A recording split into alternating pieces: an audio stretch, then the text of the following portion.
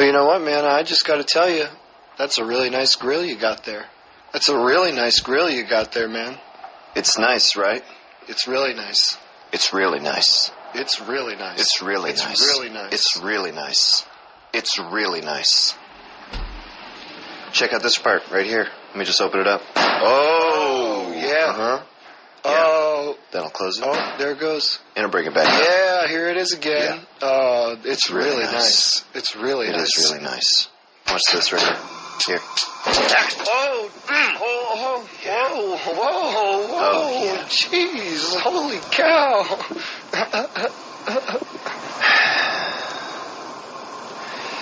It's a beautiful thing. It really is. It really is beautiful. Yeah. Can I ask you something? Yeah, man. Pretty serious? Yeah, of course. Will you grill me on this grill?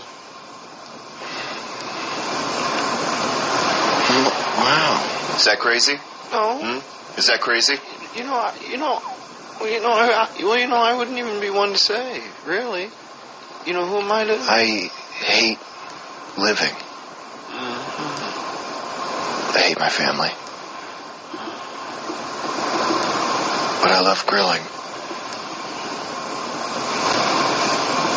I don't see any other option. Well, that sounds like a really tough situation, man. And I just want you to know that It has to I'm be here done. for you. It has to be done. It has to be done. It has to be done. All right? It has to be done. Okay? Let's do it. You know, is it even big enough? What?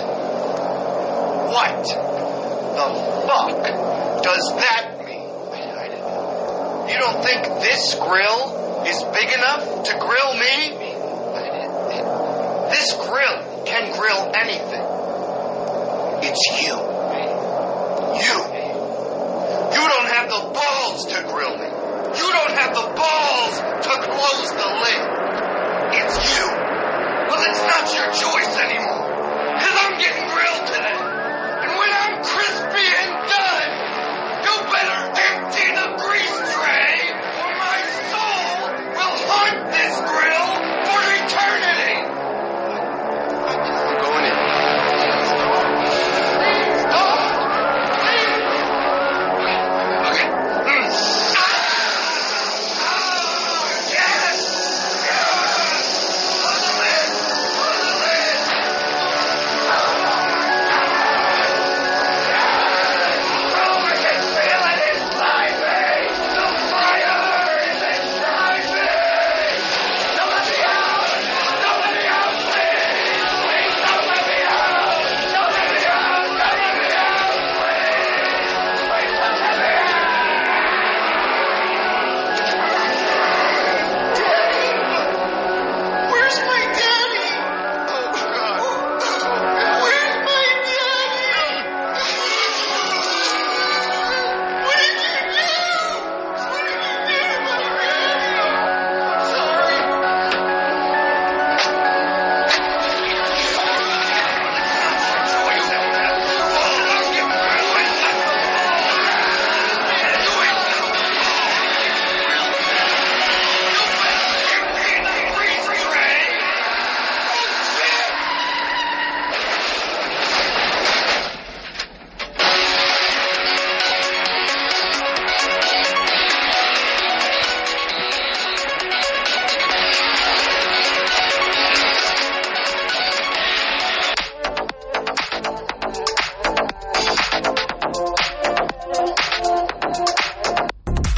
Good morning! Today is Thursday, June 25th, 2020.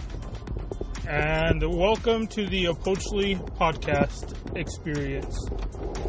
And that is a nice grill. It's a beautiful thing, ain't it? Ah, man, Chris D'Elia.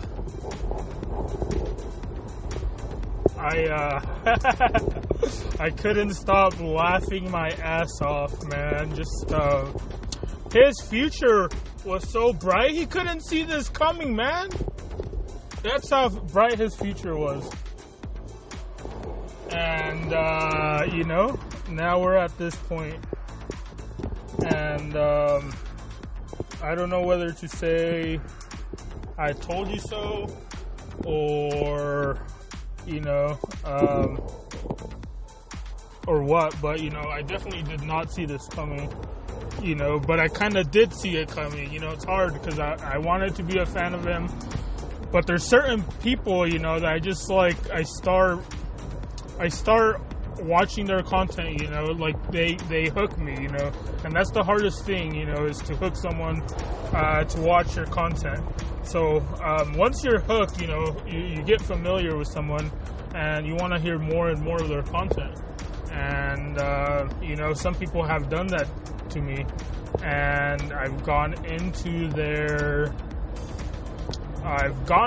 content, and it was not necessarily something I'm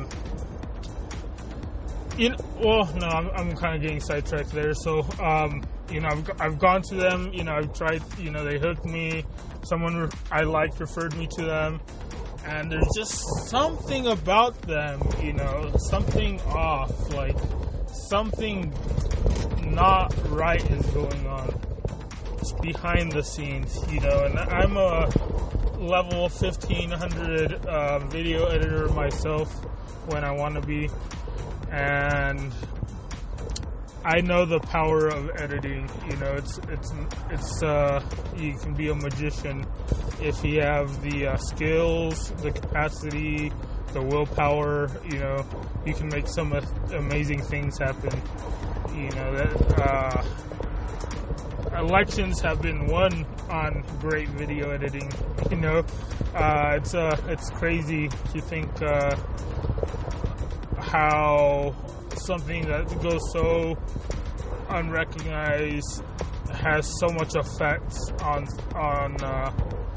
the outcome of the product. Because I know a lot of people don't appreciate the art of editing, you know, and that might be my best art, you know, that I consider, you know, editing. It's fun, you know, it's something I enjoy doing, but I don't always have the energy to do, you know. Sometimes I'm not in the right mindset and I simply don't want to edit, you know, or I don't want to edit on that mindset.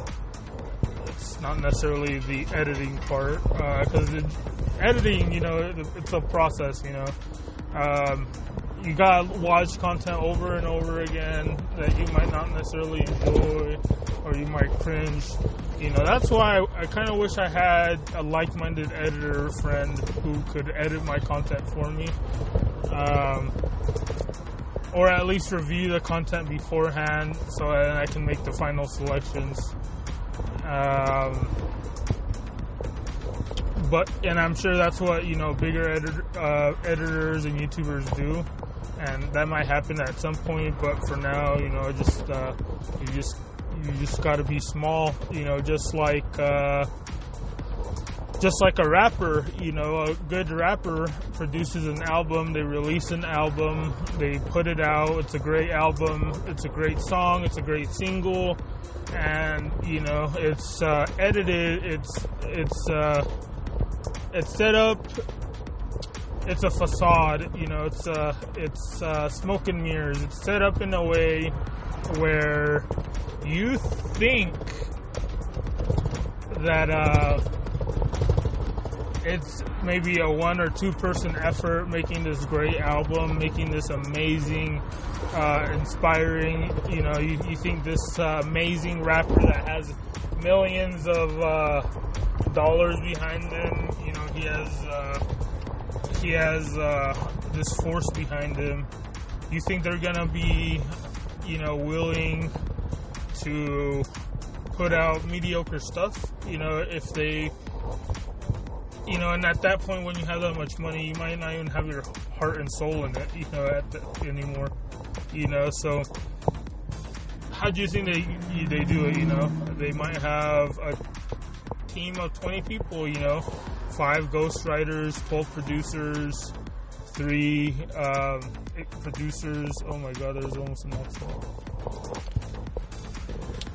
Let me get some water. Oh, what's going on? Someone ran a red light. Oh man, it's good. Nice, refreshing, great value, purified drinking water. It's the best. What was I talking about? Who cares? Chris D'Elia, though. Still kind of funny and mind-boggling. I'm thinking, I lost what I was talking about because I started getting like hungry. Like it's, I'm on a late start right now, and I just didn't want to go to work. I kind of got pushed into going to work, and just like I was talking to one of the Lombards on my team, and one of them that particularly has 2 sides to their face, right? And what was he saying? So he was saying so he was on call on Sunday, so instead of being on call at home, he decided to drive into work and work a full shift, 8 hours in the office, so he slipped it out, he was letting me know, that he was on call, because I'm not gonna lie, so I was bitching and complaining because I was on call on Saturday, and oh man, I'm just so annoyed of that place, dude. I need a change in my life. I need to get fired. I need some sort of rejuvenation, and I don't see it happening anytime soon.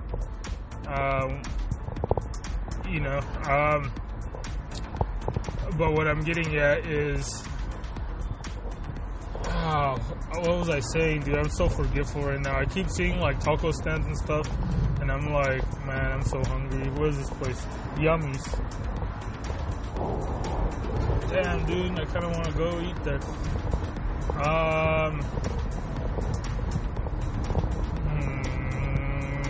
Oh yeah, so I was on call on Saturday, and I got called in, because person muted their microphone, and I got called on call IT, right? Because they didn't know how to, first of all, the production specialists, they didn't know how to unmute it, and that's fine, you're making the company money, we understand.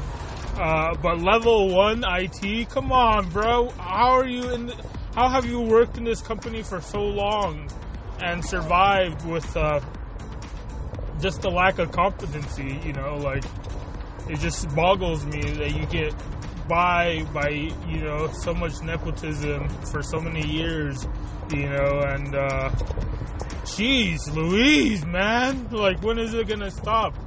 Fire these incompetent people, like, there's all these societal, there's all these unfair injustices in this society because of these, I don't know.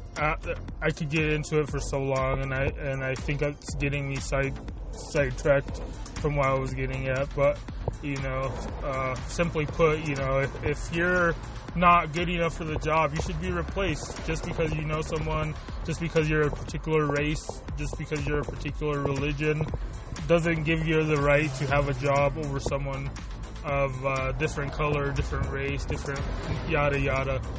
There's a lot of nepotism, and that's just human nature. But there needs to be a change in society, a new structure, a new way of looking at things, a new culture that makes things better. Is just what I'm trying to say. But anyways, I got called on Saturday. Oh, what's going on here? There's a wrecking. Oh man, I should have brought my. I do have my camera, but I don't want to remove. It's out of battery. They just tore down a church and a school right here on my way to work, and there's a lot of people lined up to see it get torn down with their iPhones and whatnot. There's literally like 30 white people. I didn't see any people of color there, you know, so that tells you how much leisure time they have on their hands right now. That there's about 30 white people in the middle of the day watching a building get demolished, right? And then like you have all these brown people commuting to these menial, useless jobs that pay us the bare minimum to get by, while the fat cats at the very top, you know, live out their lives in these big old estates on the east side, overviewing the whole city, and with the nice fresh air, with their beautiful little, how could you say it, video rooms. You know, they have their, every, you know, privileged person, I guess, rich person, I don't know how you could say it, but everyone I've met, you know, has a movie room or like a room dedicated to just watching movies, you know, and I'd love to get to that point at someday, you know.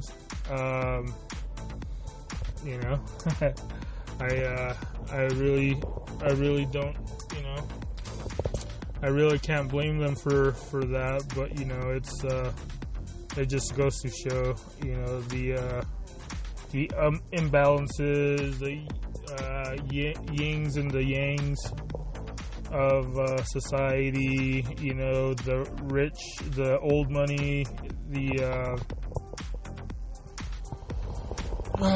we just need equality of, what's that term? Equality of inequality, you know, or something like that. I've heard that term, but man, it's so hot. So I guess I was finishing my story. So I got called some bullshit. So I was telling him about it. You know, like, wow, like, so like, don't you care about our lives? Like, dude, I'm having to go in. Like, I could have went hiking with my homies. You know, I had a great time. It looked like I would have had a great time if I would have gone, and I couldn't go. Why? Because I had to be on fucking call to be sure that a fucking person is able, so I can unmute someone's fucking mic for them. You know, like, fuck. Like, shit like that fucking irritates me. It gets on my fucking nerves. It's my fucking pet peeve, dude. And it's like, bruh, you couldn't fucking do that? You couldn't unmute a mic? You had to call me on my day off? Like, god damn it. Holy crap. Oh, you want a race, shoddy? But yeah, so I was telling him about it, and he was like, well, I read all Sunday. I didn't even get called, you know, and he's like, my thing is, if I'm gonna be on the, like, so he was basically explaining to me that if he was going to be hooked to do something, it's gonna be all in. Like, he's not going to work 20 minutes or 30 minutes, you know, he's going to work a full 8 hours, and since he's being inconvenienced, he's gonna do whatever the fuck he wants, which was read, which is what he said he did most of the day, besides the 1 or 2 times that he was asked to support someone before he left for the day, you know. So he worked a full 12 hours and just read the entire day, you know. He didn't do any work, you know, he didn't pick up on other slack. He just did the on-call and read for 12 hours or whatever it was.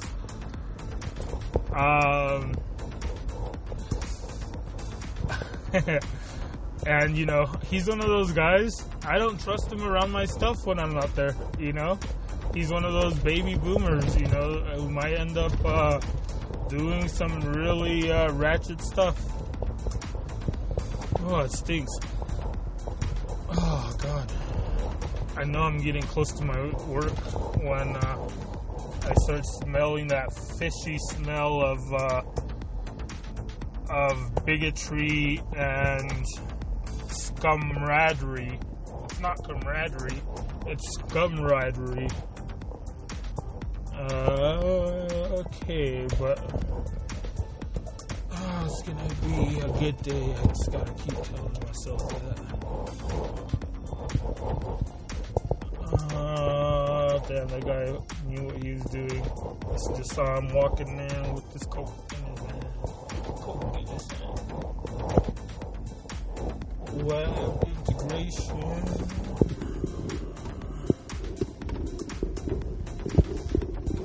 I hate that company.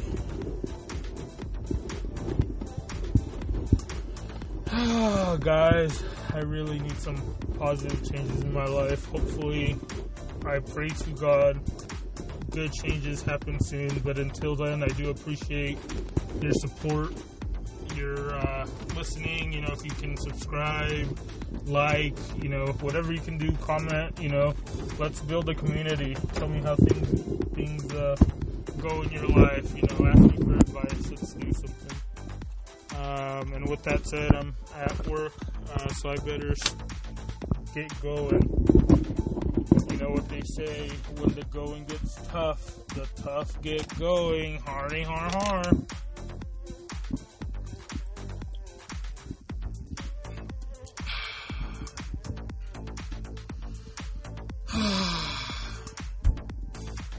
Look at all the golf players. Wow. Anyways, love you guys. Have a great day.